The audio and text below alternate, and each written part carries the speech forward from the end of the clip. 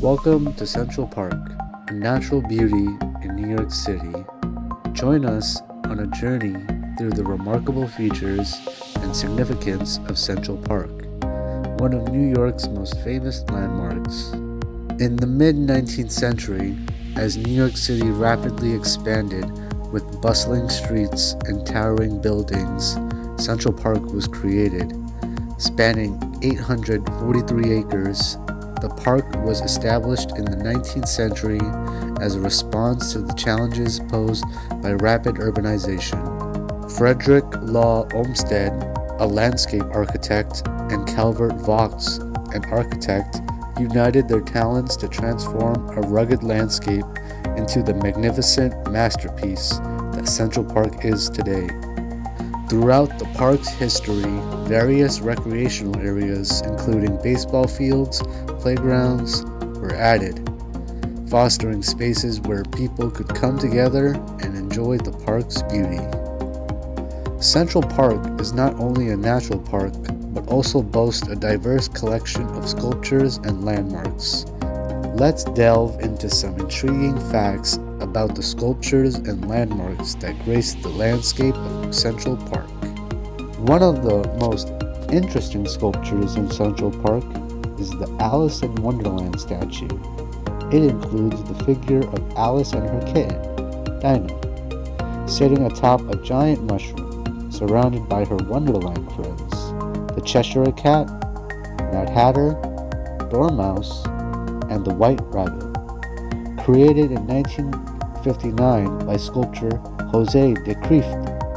José de Kreeft modeled the face of Alice after his daughter, Donna Maria, and the Mad Hatter after George Delacorte. As we move deeper into the park, we encounter the majestic Betesda Terrace, a large plaza consisting of 2 levels. But what makes this terrace truly remarkable? It possesses a ceiling adorned with nearly 16,000 tiles, a masterpiece in its own right. In 2002, a monumental restoration project began to ensure the preservation of this architectural gem. The work was completed in 2007. Next, at the heart of Betesda Terrace, stands the iconic Betesda Fountain, created by sculptor Emma Stebbins in 1873. The lily in the angel's hand symbolizes the purity of the water. Over the years, this spot has become a favorite gathering place for visitors, offering a sense of serenity amidst the bustling park. Tucked away in a peaceful corner of Central Park lies Strawberry Fields. The centerpiece of this memorial is the Imagine mosaic, created by artist Yoko Ono. Surrounded by the benches, the area provides a focal point and gathering space. Adding an exotic touch to Central Park is the obelisk, also known as Cleopatra's Needle, which arrived in Central Park more than 130 years ago. It was a generous gift to the United States by the Egyptian government in 1879, standing at 69 feet tall, 8 feet wide at its base, and weighing around 200 tons. It's a testament of the enduring history that Central Park embraces. Continuing through Central Park, we come upon the mall, known as Literary Walk. Here, people can stroll, sit, listen to music, contemplate monuments, and admire trees. In the southern stretch of the mall, numerous statues were added in the 19th century. In 2020, this section welcomed the first new monument in over half a century, the Women's Rights Pioneers Monument. The northern segment of the mall unfolds into the concert ground, conceived in the 19th century for classical and popular music. It was later replaced by the Naumburg Bandshell in 1923 for a larger and more modern facility. These sculptures and landmarks, among many others, elevate Central Park to a place of significance. They inspire and contribute to the park's enduring charm. But there's more to explore in Central Park than meets the eye. As you journey through Central Park, you'll discover a unique blend of history and nature. For more information, visit the Central Park website at www.centralparknyc.org. But before we part ways, let's hear from some who have visited Central Park. When was the last time you visited Central Park? That was back in June, and that was like during the first week of June. That's actually was my last visit. What brought you there? So it was just me and my friends. We just went there. We just visited the whole entire Central Park, and also like Central Park, like it's just like every aspect of it. It's like the boat bridge, and also the castle.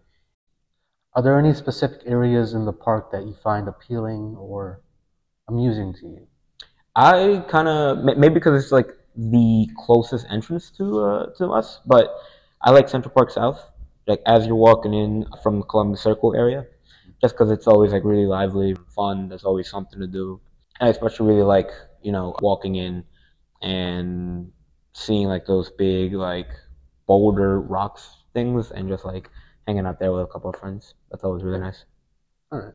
So do you think you as a person, like what activities do you mostly enjoy when you go to Central Park? What do you most likely do? Well, Central Park is such a big place and so, diverse in what you can do. But I kind of just like walking around in the park, kind of getting lost at times. I think just like as in New York as a whole, it has a lot of walkability. And so it's just kind of cool to walk around, see what you can find, even if you don't know where you're going. And, you could always follow the signs or, 21st century, you have your phone, you could always Google map the exit out of there. So, I mean, there in Central Park, there's a lot of ground to cover. Exactly. Huge it's park. It's very walkable, yes. I agree with that point. Out of all the seasons we've had in New York, winter, fall, spring, summer, what season do you enjoy most when you're at Central Park?